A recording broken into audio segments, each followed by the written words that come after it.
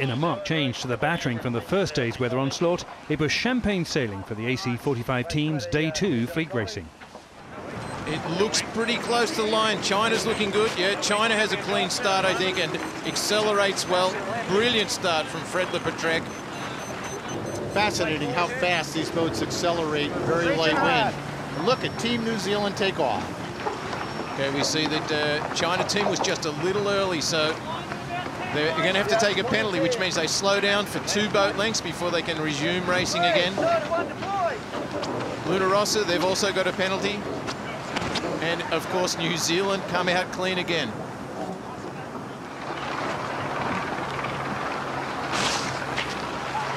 Emirates around first. Oh, we've got one of the Korean guys nearly slipped off the boat through that tack. Oracle Racing Bundock is 6th. Oracle Racing Spithill surprisingly back in 7th. Great shots. The boat's just inches apart. Enormous lead here. New Zealand's just stretched way out in front. 2, 1, here we go. Diving. Great result for Team New Zealand.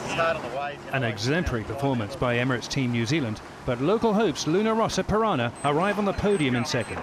This is the start of the next race.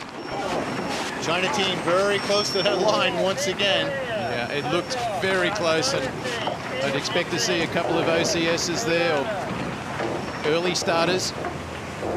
Team Korea on the course side has to drop back. They were early, Team Korea. You can see some of the boats had to slow there, take their penalties, and that opens the door for the guys next to them sail away in the clean air. They're really outstanding characteristics that they unfurl that sail and get that Jenica flying very, very quickly. Nice shot of New Zealand coming around the mark. New Zealand way in the distance there. They've extended away from the rest of the fleet again. 2 Luna Rossas in pursuit, but looks like Team New Zealand's getting it easy again, this one. Fully deserved it. There was absolutely fantastic crew coordination, great positioning, minimising the tacks.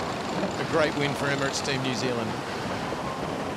So Luna Rossa Piranha and Swordfish show their form, and the standings after Day 2, Emirates Team New Zealand lead. Oracle Spithill cling on to 2nd, with Italy moving up to 3rd with Team Korea.